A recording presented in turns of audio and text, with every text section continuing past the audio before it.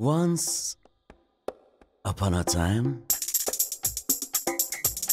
in the very old times when parks were destroyed and shopping malls replaced them,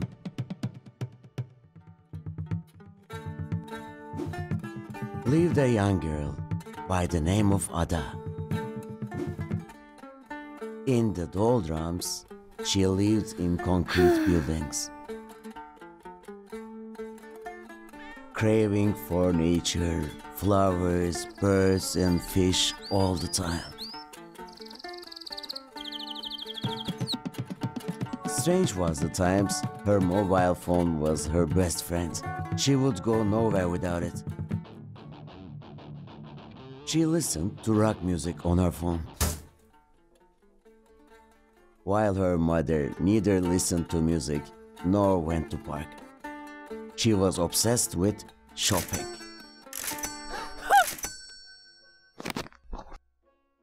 Angry with her family, Ada asked, "Why is this consumption frenzy with you?"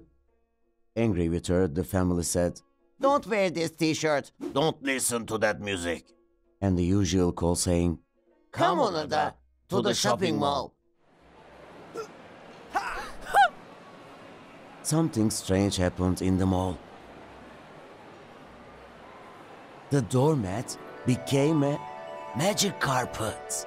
The carpet took Ada and flew her to the watermelon section.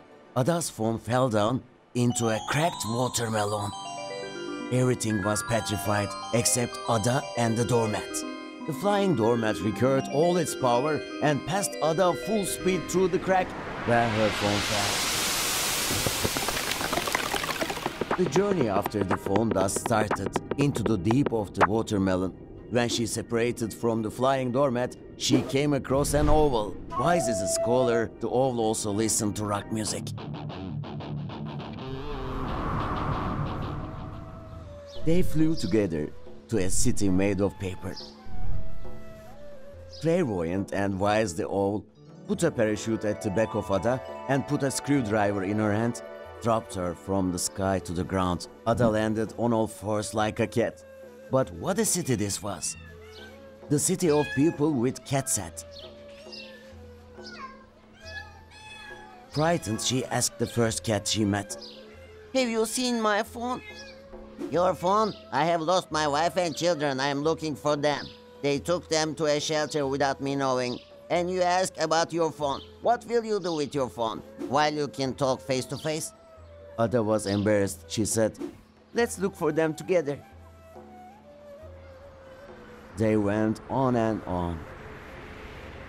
They passed so many cities ruined at war. They were starving when they walked into a restaurant with an entrance looking like a circus tent.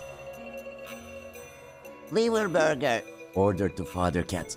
Ada ordered tomato spaghetti, which her mother denied her when she died for it.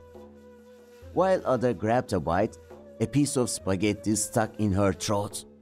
From her throat, she took out the spaghetti. It got longer and longer with colorful toys inside. It got longer and puppets came out. It got longer and the mother cat came out with her kittens, all holding one another's tail.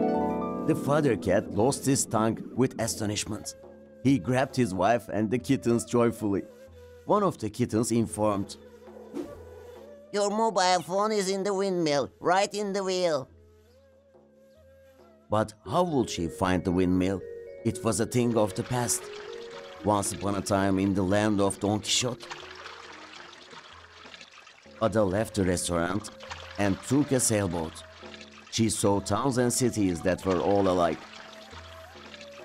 The sailboat took her to the middle of the sea, to the tree of the phoenix.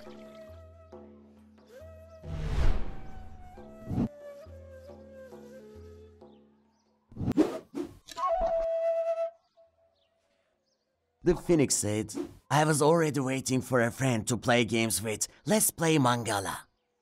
Mangala is a Turkish mind game and Ada was master of it. The pieces were over, the game was over, and Ada was happy. The phoenix said, "Congratulations, you have won the game and I'm giving you my wings."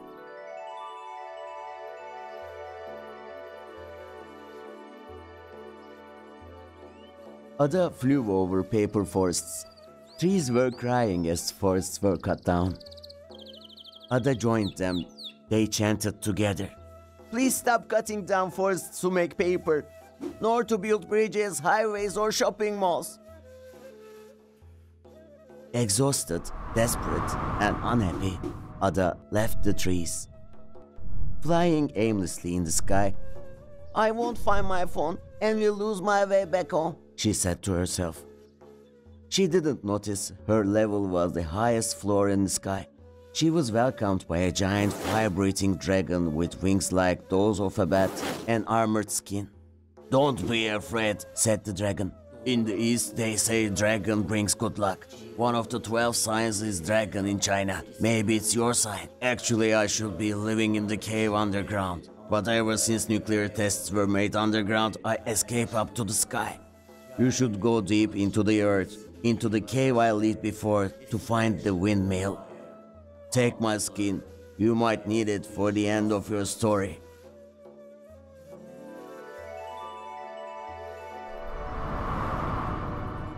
Ada flew with her wings, swam with the skin,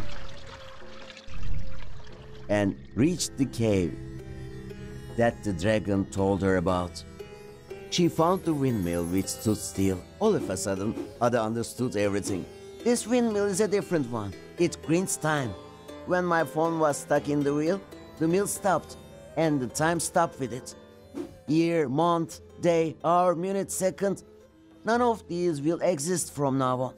The only way back home is me getting the phone from the mill. With the screwdriver the owl gave her, she took out the phone from the wheel, and the time started to move.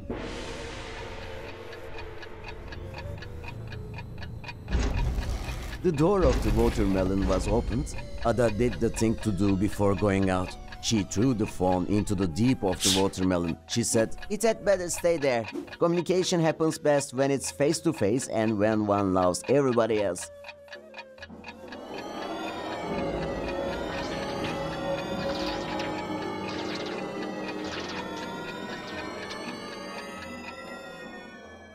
When she opened her eyes, she did not have her phone in her hand. That's how she finished this joyful journey. Her mother called out to her, Ada, are you okay? Ada looked at her mother with a comforting smile.